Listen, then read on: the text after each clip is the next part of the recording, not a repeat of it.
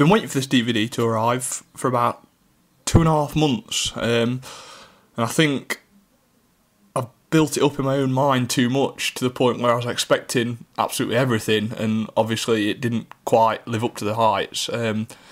Anybody that's watched this event will probably say the same thing. I think that there was nothing terrible on it, but it just felt flat at times, and just didn't quite live up to my expectations personally. I don't know about anybody else, but I had really high hopes for this event, so I pre-ordered the DVD, and obviously I've been waiting for it, and I probably built it up a bit too much in my own mind, so when I actually got around to watching it, obviously it didn't quite live up to where I thought it'd be. But the crowd were very much, I don't know, hit and miss on this show. I thought they felt really flat at times, but then they sort of got into it, and some of the chants were a bit weird, but yeah, like I say, there was nothing terrible on the show in my opinion, but a lot of the matches just fell short of the mark that they should have been hitting in my opinion. So just go through them. I'm going to butcher probably a lot of the names here. I think I know almost all of the Japanese talent apart from two. I've not watched Dragon Gate or Noah or anything like that for at least a year now, so any of the newer guys I'm not really familiar with at all. So, but anyway, the first match was the Fightin Taylor Boys versus Famous B and Chris Kadillak. This was one of the matches that fell flat for me, certainly. It was, like I say, it was nothing horrendously bad. It was just okay. It was just there, and it's not your normal PWG opener. The 8-person tag, in my opinion, should have opened this show to really get things kick-started. But, yeah, as I say, there was not much chemistry. I'm quite a big fan of the Taylor Boys. I think they certainly should be in contention for the tag titles this coming year at some point. But, I don't know, yeah, not much chemistry between these two teams. A few botches and nothing really to write home about. It was okay. That's literally all I can say, really. There's nothing stand out about it, nothing horrible. So yeah, I'll not spend too much time talking about it and move on to BB Hulk versus Jimmy Susumu, which followed again in the same vein. I thought this was flat again. It was slow and methodical to start with for the first sort of 7 or 8 minutes. It did pick up in the last 4 to 5 minutes or so, and the ending sort of sequences were quite good, but the opening of the match was slow and not what you'd expect to see out of Japanese talent. I've never been a big fan of BB Hulk. He is one guy that I do know. I've seen Jimmy Susumu a few times, not a whole lot. Obviously I've seen a lot of BB Hulk. I've never really been a fan of his work, but yeah, so this was one of the matches that I was actually least looking forward to, and to be honest, it went how I thought it'd go. It's just BB Hulk doesn't, I don't know, in my opinion, doesn't really typify like the Japanese style. The early part of the match, as I say, was slow and just, for want of a better word, just pretty boring, really. But I'll move on to the Young Bucks versus Davey Richards and Harry Smith. Of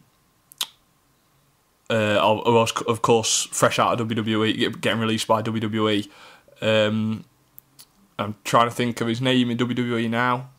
The Hart Dynasty with Tyson Kidd. I can't remember his name, but you know what I mean. Part of the tag team, the Hart Dynasty. Who's just been released. I actually really liked this match. I thought it was short. It was quite short. Typical Young Bucks offense. Lots of kicks. Lots of high impact, sort of physical offense. And Harry Smith looked absolutely tremendous here. I mean, obviously, I've only been exposed to him in WWE, where he's obviously restricted to all hell. But I never knew he could do some of the things that he was doing. He was doing like sort of belly-to-belly suplexes, overhead belly-to-belly suplexes, just flinging the Young Bucks around like they were rag dolls, super kicks, and you just think, you look at him and the size of him, he's got the absolute perfect look for a WWE main event, and talk about a waste of talent. I mean, fucking hell, if this doesn't sum up what's wrong with WWE at the moment, then I don't think anything does better than this, really. A young guy, fresh, that should have been slowly built up the card, and he's just released and tossed to one side. He absolutely impressed me very much in this match, along with Davey Richards, of course, who was his normal, like, intense self, but Harry Smith stole this match for me, definitely. He was big time over with the crowd, and as I say, I think he did a standing vertical suplex where he held one of the Young Bucks, I can't remember which one it was, where he held him for about 45 seconds, I think, before bringing him down, like, in a type of brainbuster that was immense. And yeah, like I say, absolute massive miscalculation of judgment by WWE letting this guy go, in my view. He looked tremendous here. So Young Bucks went over, as I'm sure they would have done. I was certain they would have done before the match. They had to, really. Harry Smith, I don't know if he's going to be hanging around. I don't think so. I mean, I imagine he probably commands a decent amount of money to wrestle on the independent circuit, so I wouldn't expect him to be hanging around the independents very long. But WWE should definitely reassess and get this guy back and push him as a singles star, definitely. He's got the look, he's over, he's got that natural babyface charisma, and some of his high impact moves are absolutely brilliant. So moving on to one of my favourite matches of the night, actually, Naruki Doi versus WIllie Mack. I think I've said before when I was reviewing, I think it was Steen Wolf, WIllie Mack's probably my favourite guy in PWG at the moment. Future world champion, gotta be. This year at some point he needs to be elevated into, I was going to say a programme, but obviously they don't really have, PWG don't really do storylines and programmes, but he needs to be a consistent challenger or main event player for that belt, for the heavyweight title, definitely. He's got in my opinion, he's got everything. He's obviously not got the six-pack, like, defined toned look that other people have got, like Davey Richards or what have you, but he's got, obviously, if you know anything about PWG, you know the background to WIllie Mack, that he used to be a fan, and it basically inspired him to start wrestling. Just being a fan of the product inspired him to start competing and get in the ring. So he's got that connection straight away with the fans. It's there straight away. There's no need to build anything up with him. It's there straight away, and he's got that. You can sympathise with him. He's got that sort of babyface quality where you can root behind him just because of how he looks and his charisma. I just love everything about him. I love his gimmick with the afro and the whole, like, colourful ring attire and all that stuff. He's definitely the breakout star, in my opinion.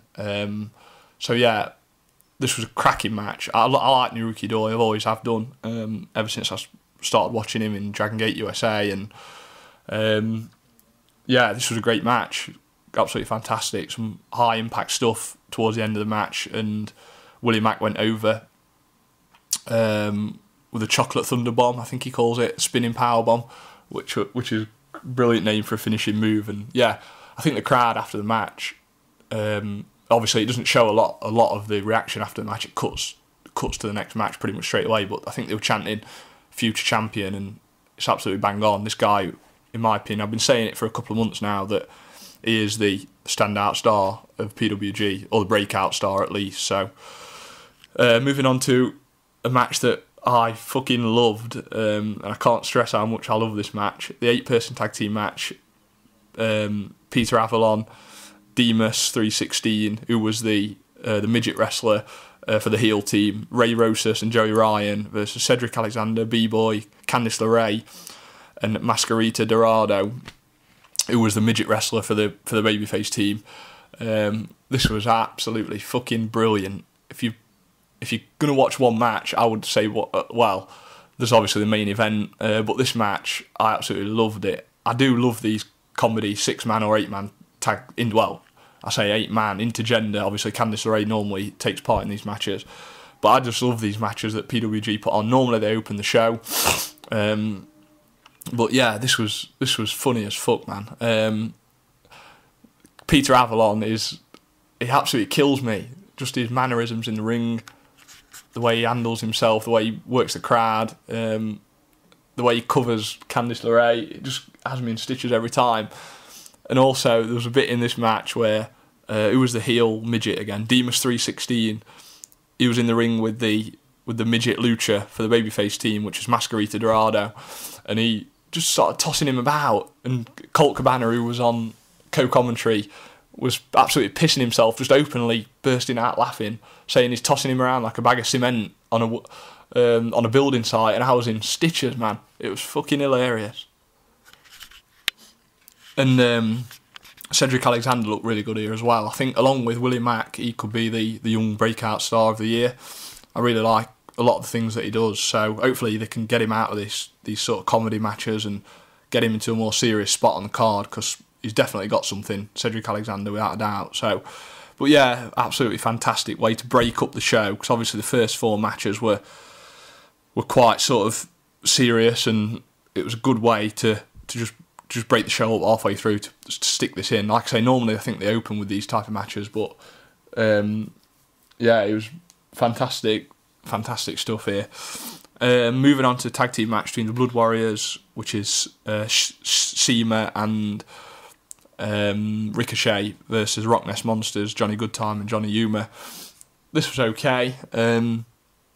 Neither a team's best work by a country mile, to be honest with you, but it was okay. It couldn't really be bad. I mean, both these teams, there's a lot of talent in this match for definite. So I love Shima. I think his personality he's probably got the best personality of all the Japanese wrestlers that come over for Dragon Gate USA and Ring of Honor and PWG. I think Shima's got the best, certainly the most charisma and the best sort of connection with the fans. Well, saying that, probably Tozawa maybe, but certainly Shima knows how to work the crowd, and stealing the RockNES Monsters bandanas and wearing them throughout the match obviously got a decent reaction and some decent stuff here. I think Ricochet was underutilised in this match. That was the one thing that I would say. I think if you're gonna bring Ricochet in, you may as well have him go balls to the wall and just like do all his normal offense. But he just seemed a bit as though it was sort of the reins were on him a little bit. I don't know, I'm not quite sure why. Obviously, if he was injured or something, I don't know. But yeah, he didn't do all his normal high-flying stuff that you normally see from him. But like I say, decent match. Not a great deal to talk about, really. Moving on to Masaaki Mochizuki. I've probably butchered that like fuck, but versus Roderick Strong. This is another guy that I've never seen before. Mochizuki. I've actually never seen him wrestle once, I don't think. But this was a pretty good match. It was basically what I expect out of what you'd expect out of Roderick Strong, really. Nothing out of the ordinary, nothing tremendous, but just your typical Roderick Strong match. And when I saw that he was going to be against a Japanese guy, I knew it'd be a pretty hard hitting like style of match, and that's exactly what it was, really. Just yeah, it was what it was. I mean, I don't know. There's nothing much, like I say, a lot of these matches, there's nothing stand out that you can say about them, but at the same time, they weren't terrible. There was nothing offensive or bad, but pretty decent match. Yeah, moving on. To the 6-man main event, Super Dragon, Kevin Steen, and Akira Tozawa versus El Generico, Pac, and Masato Yoshino. Yeah, this was very, very good. Obviously, it had to be. There was no way this was going to be anything less than a fantastic match, and that's exactly what it was. It never really, in my opinion, got to the heights of where you can say it's one of the best PWG matches of all time or anything like that, anything crazy. But it was solid. It gave exactly what it said on the tin and what it should have gave you, which was hard hitting. Super Dragon's psychology was fantastic. He always makes me laugh. He's absolute fucking gold dust as a heel, in my opinion. But I don't know, there's a bit too much. El Generico was getting beaten down and worked over for about 10 full minutes in the middle of the match, which seemed to drag on forever. He was getting worked over by Super Dragon and Kevin Steen a lot, and there was a lot of Kevin Steen's sort of piss-taking halfway through the match, which, I don't know, it just seemed to drag a little bit. Obviously, the few people that have heard my videos know that how big a fan of Kevin Steen I am, but I think there was a little bit too much of it in this match, a little bit too much of Steen sort of antagonising Generico and a slow sort of methodical offence that I don't think this match needed that at all. But I think Yoshino was massively underused. He had a little bit at the start and a little bit at the end.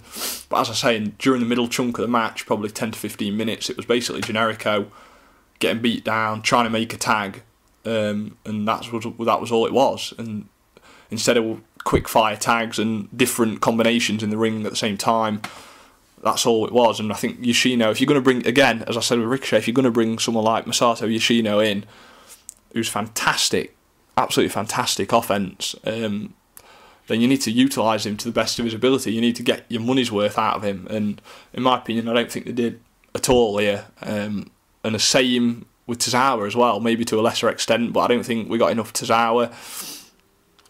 It was obviously, anybody that had watched the match, it's crazy to complain about anything. I am nitpicking because it was a fantastic match. The end sort of 5, 6, 7 minutes were fantastic. People, like finishers, getting hit left, right and centre.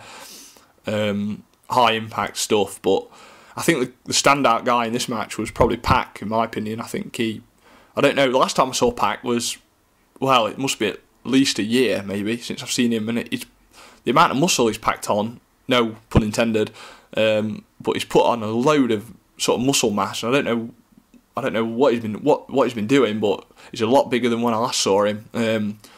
And yeah, I think it helps. I think he could be, I don't know if the WWE would take a chance on him, but I think that now he's put on a bit of muscle and he's got that bit more of a WWE look. I think he could definitely be considered as a WWE type wrestler. As a high flyer, definitely. And of course he's English, which WWE is always looking for breakout English stars, Wade Barrett, etc., which sells tickets in England, sells pay-per-views. So yeah, but the sort of small amount of time he had in this match on offense, Pac, he looked tremendous, and no real botches from him, which that was one thing I was always associated with Pac, was stupid botch, high flying, stuff like that. But in this match he was pretty solid, and yeah, good stuff. So that's about it. As I say, nothing terrible, but certainly didn't live up to my expectations, and I'm pretty sure anybody that watches the show will probably agree. I don't know, I can't really, and I would say the one thing coming out of this show was that they underutilised the Japanese talent that they brought in my opinion, for the most part. Yoshino, Tozawa, and certainly Ricochet. The Ricochet Shima match against RockNES Monsters was pretty much a bit of a letdown, I would say. But yeah, and like I say, it was okay. The main event, the eight-person tag team match, and the Naruki Doi versus WIllie Mack match are the three matches that I would say to watch probably off the show. But yeah, cheers for watching. See you later.